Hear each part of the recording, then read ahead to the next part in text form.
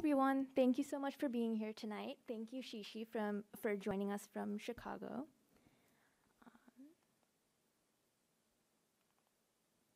So tonight I'll be talking about my summer with my community partner, the Women's Housing and Economic Development Corporation, or WHEDCo for short. So WHEDCo is a nonprofit community development organization founded on the simple idea that all people deserve healthy, vibrant communities. And they work with holistic neighborhood development in the South Bronx with 3 specific neighborhoods: Morrisania, Crotona East, and Melrose. They work holistically with housing, childcare, and small business. And in terms of housing, they operate 3 affordable housing units in the 3 respective communities that I just mentioned. Urban Horizons, which is a building that opened in 1926, Intervale Green in the Crotona Park East area, and Bronx Commons, which is the newest building. WHEDCo also works with childcare and youth development. WHEDCo equips young women in the South Bronx community to start their own home-based childcare programs and create their own businesses, get the necessary registration and licenses for that. And WHEDCo finally works with small businesses in order to revitalize the commercial areas in the South Bronx. So leading into that, my main area that I worked with over the summer was with small business outreach. WHEDCo does a lot of work in the Southern Boulevard area, which is essentially a boulevard that runs through the east side of the South Bronx. And almost every address at this boulevard is a small business. And over the first half of my summer, a lot of my work with the outreach was more general, where I would help with the project where WHEDCo was helping small businesses apply to grants and loans, especially those that were struggling during the pandemic.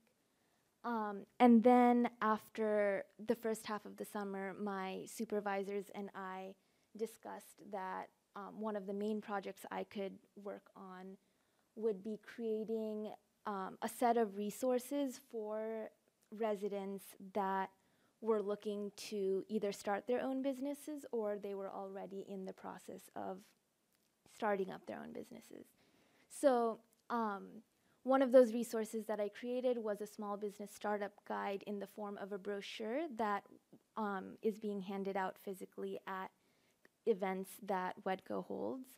And essentially the purpose of this is to put key things in the minds of people who are in the process of starting a business that they wouldn't otherwise come across.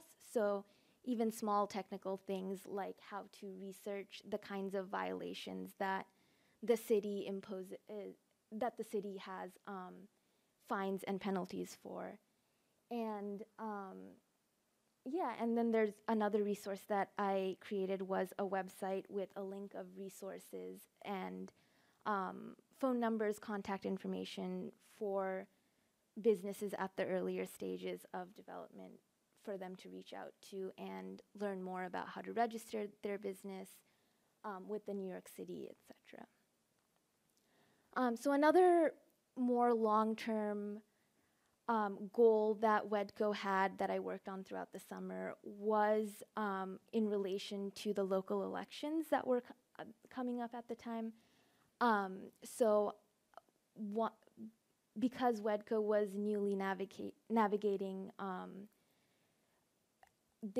how to carry out their outreach programming remotely during the pandemic, I was helping them create flyers, brochures, social media posts that all helped the WHEDCo's goal for the summer, which was to increase voter turnout for the Bronx.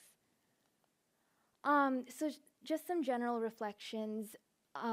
my work with WHEDCo this summer was remote, and WHEDCo as an organization was also still operating remotely, with only about 10 to 15% of their staff showing up to the office. So both WHEDCo and I were again navigating how to do a lot of the functions that they were used to doing in person remotely. And this came up both in the community outreach, as I was talking about earlier, but also in my project with creating materials for small businesses.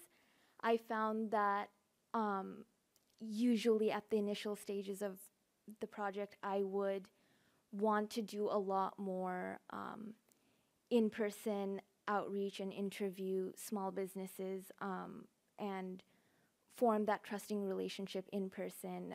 And even my supervisor had mentioned that there might be opportunities if I was in person to like go door to door to these small businesses. But because of the remote setting, I found that there was a lot of room for me to learn how to build those trusting relationships in an online format. So yeah, thank you so much, everyone, for coming.